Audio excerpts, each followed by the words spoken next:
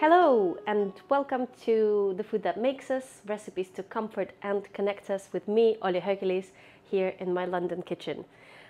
Today we're going to make quite a simple recipe. It's a bit of a workhorse in my kind of like home cooking repertoire.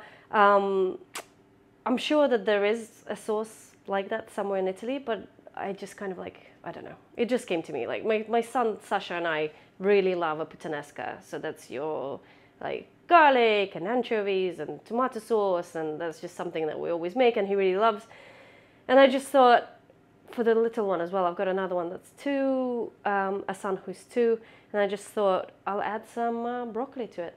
I mean, you know, just adding some greens, and they both like broccoli, so, and it kind of like really goes together.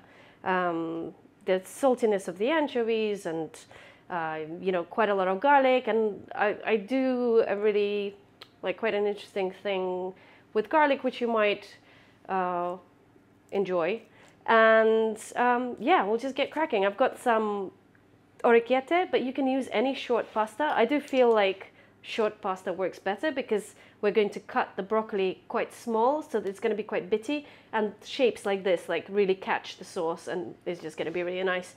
Then I've got some anchovies in oil, and then some garlic, some just normal olive oil, and some tinned tomatoes. I've got a little bit of chili. I am not going to put it into the sauce today because I want the little one to eat it. But me and Sash can just like sprinkle it on after when it's done. It's not a problem. Okay, and it's like so simple, but hopefully it will just, you know, break up your routine a bit. Like maybe next time you will make a bolognese, but we'll make this, which is actually a lot easier. And you know, if your kids are a little bit funny about anchovies, you can't really tell that it's like a fishy situation. They just add that really beautiful umami thing, just like fish sauce does in, I don't know, Southeast Asian cooking. So go ahead and do the anchovies, and honestly, like, just if they're a bit funny, like, just don't tell them, and it's good for you. It's got like loads of vitamin D in it and stuff. Okay, cool, let's go.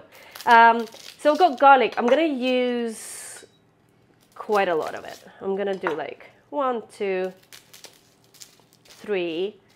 And what I'm gonna do with this garlic, which I love garlic so much, I'm gonna do some of it thinly sliced and cooked slowly, so you get like a really mellow garlicky vibe going on.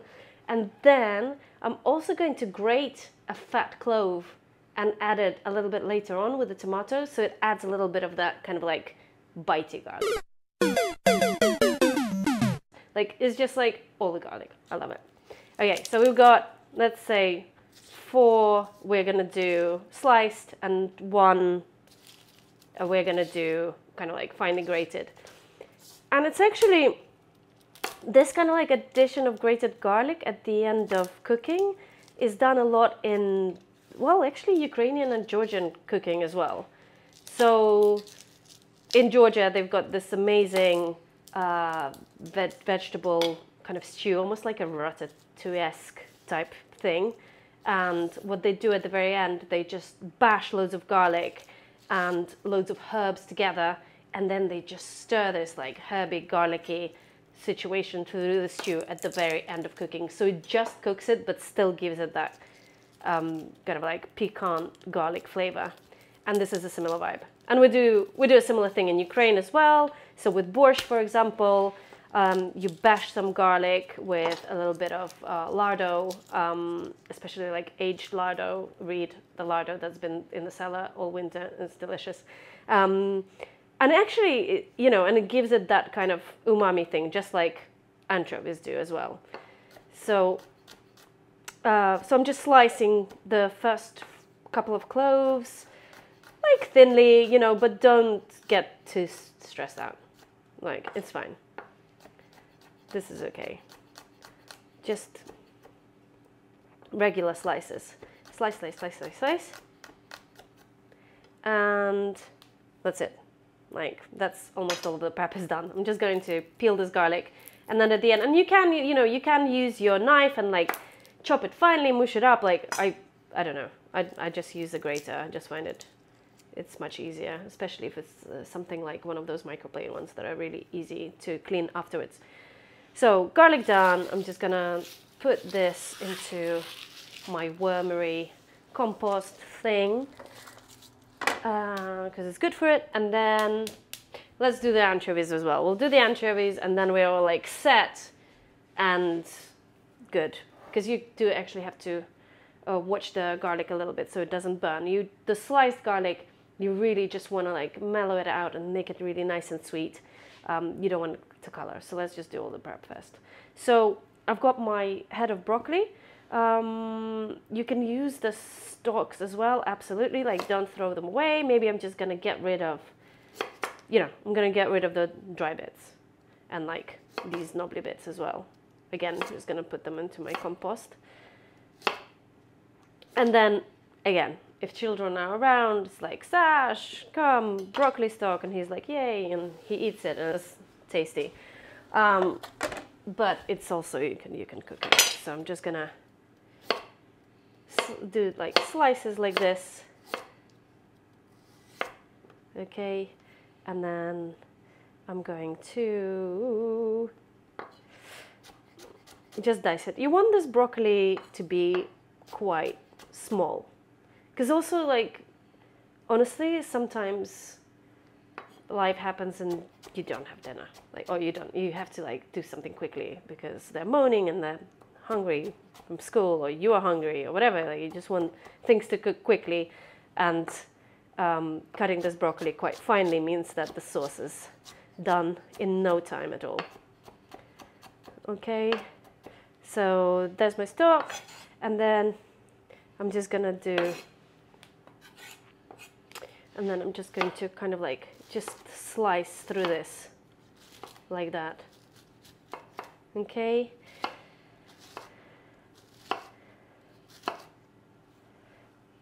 Just like, so you've got like bitsy bit of broccoli there. And it's going to soften and cook out, and I don't know, I just really, really love this sauce. And I'm gonna leave... Well, how many are we here today? I might leave just a little bit and like make an omelette with it tomorrow. So not quite one head, but it depends. If you've got a bigger, how many? I haven't got.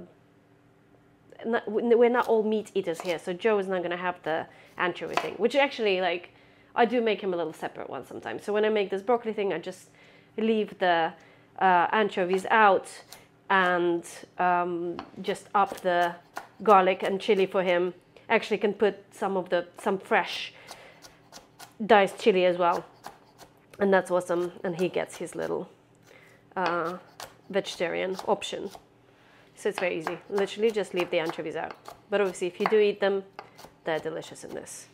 Okay, so as you can see, like this kind of core, I'm just chopping through into like kind of like little things, like the same as with the stem of the broccoli, and then cutting through. So we've got like little pieces of broccoli here. Okay, boom, like that's enough. Okay, now anchovy oil, I'm going to use some of it for frying the garlic and the anchovies. And I'm just gonna like put some of this, enough to kind of like to leave a little bit behind. We're not gonna use all of the anchovies. I'm just gonna shove them in and leave them covered with oil, so just like that. And then a little bit of normal oil as well. You need quite a bit of oil here. And just a little bit of this oil, just like that. Now we're gonna just put the anchovies here. I mean, if they're good anchovies, you could arguably just like plonk them in like this whole and they will disintegrate with time, but I'm just gonna chop them through quickly, just in case. And I've done like, I don't know, 10 anchovies or something. Is a nice amount to add enough flavor without making it too fishy. So chop through the anchovies. That's it, like just a rough chop. And we're gonna go to and then we're gonna heat up the oil now. Okay, so put that on. Just wait for the oil to heat up a little bit. And then we're gonna go in together with the garlic and the anchovies. And then once that's kind of like mellowed, and you've got the really nice gentle smell of garlic, and the anchovies are starting to disintegrate, we're gonna put the broccoli in. And then we're gonna like put the tomato in, and I mean, it's done almost, but do not forget that grated garlic at the end. It's just like adds a certain je ne sais quoi to the whole situation, okay? So we're just gonna heat this. So heat it up so it's like heated up, but then put it on the lower heat so you don't burn the garlic. Like as I say, like it's really important to keep that sliced garlic just really mellow and golden, and just to flavor the oil and not to go brown. Like I don't want that kind of like crispy garlic flavor in this dish. Okay, so that goes in. You know what, like I'm just gonna add another anchovy. I want more. I want more. I was a little bit stingy with the anchovy. I'm just gonna go one and then another one. Okay, and then strip through it. Put that in. And that's it. And just make sure, you know what's a really good thing to do? You kind of, if your pan is quite big and then you've got little bits for stuff not to burn, you just kind of like huddle it in the corner here. So it's all kind of like huddled together, and there's less opportunity for it to burn. Okay, and now we're just gonna put the water on for the pasta, which I've already boiled in the kettle just to make things a little bit quicker.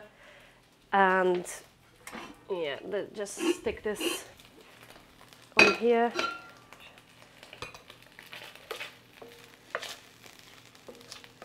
All right, let's put the water on for the pasta. So obviously, like, salt the water how you'd salt it for pasta, like just nicely seasoned. They say like the sea, whatever. Like if you have smaller children, like maybe don't make it like the sea, make it a little bit less, and then you can always adjust it, but I'm going to give it a good seasoning. So salt into the pasta water, and look, like this whole situation is happening.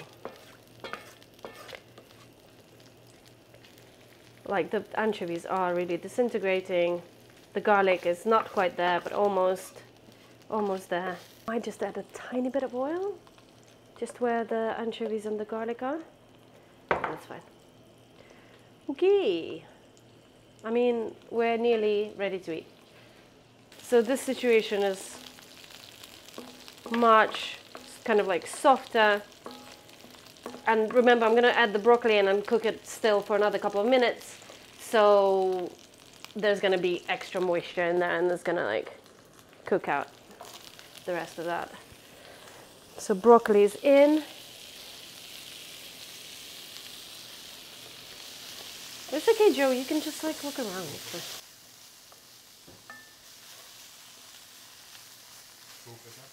The buns are ready in a sec.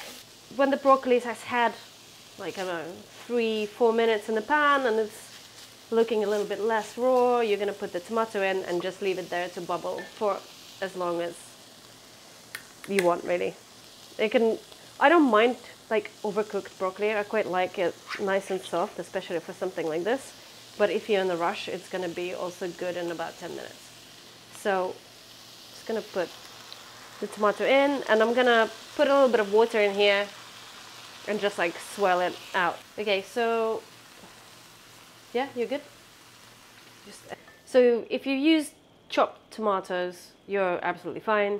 If you use the kind of like whole ones like I did today, what I do is my trusty potato masher, and then just go like this, mash, mash, mash.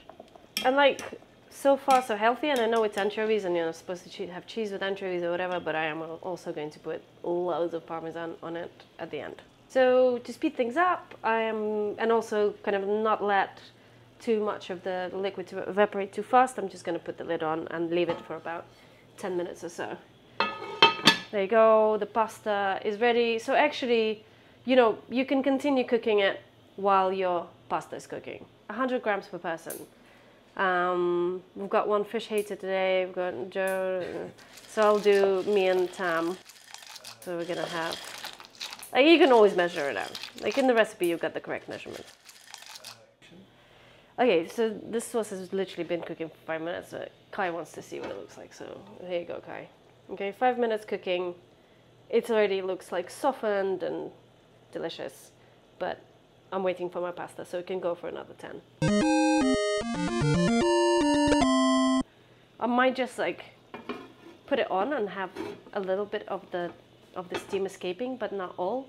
So kind of like reduces a little bit more. Oh, it smells really good to me. Okay, so the pasta's ready. I've drained it, and I'm just literally gonna plonk it in here. So I've got 1 portion, 2, 3, 4, a little bit left over. That's fine for the. I'm just gonna put some oil over it, and then you just kind of like swirl it around in the sauce. And you know, if it's a little bit al dente, you can keep cooking it in the pan with the sauce for a bit, and it will absorb a bit of that kind of like sauce flavor. Always, you know, give it a little taste and see if it's nicely seasoned for you. Because, you know, it's not too late to add a little bit of salt now because things are hot and it can just dissolve and it'll be fine. It needs a little bit of salt. I'm just gonna add a bit more salt. I am going to add some Parmesan to it, so I'm not gonna go too crazy with the salt. But that's it. Okay, the pasta's in the bowls, and we're just gonna make it rain with some Parmigiano because, you know, why the hell not? I'm just gonna do it. Sam, can you taste it off? Come quickly. Okay, this is actually not for Kai. This is for his sister Tam. Tam.